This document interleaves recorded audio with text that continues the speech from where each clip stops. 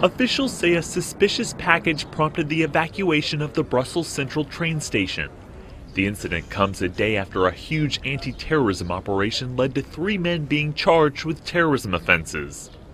The package, which officials described as a suitcase, turned out to be a false alarm, but it underscored the security concerns in the country, which was hit by Islamist bombers 3 months ago. The men charged in this weekend's operation were reportedly connected to the bombers who struck in March.